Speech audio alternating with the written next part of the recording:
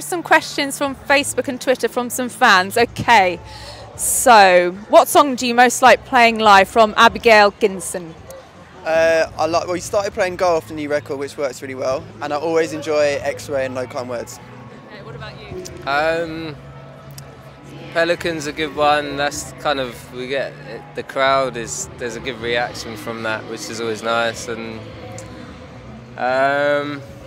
well, No Kind Words, that's always been a favourite.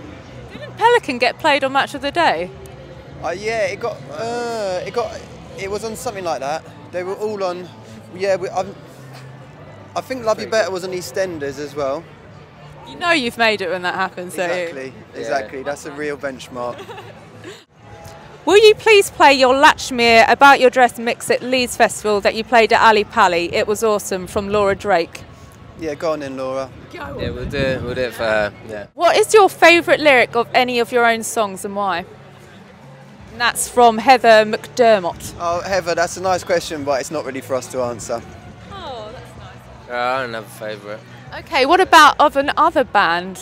Is there a lyric that you always think, that's pretty good, I wish I'd written that? Or When I was like 12 or 13, I wrote on my wall, "The sun's not yellow, it's chicken," which is a Bob Dylan lyric of Tombstone Blues. And I don't know why, I didn't even really understand what it meant, I just thought it was brilliant. it's a cracker, isn't it? It is, yeah. No denying it. What about you? I'll go with that.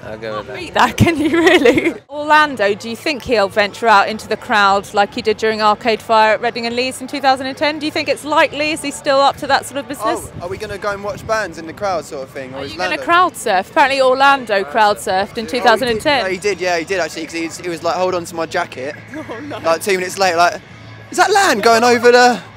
So yeah.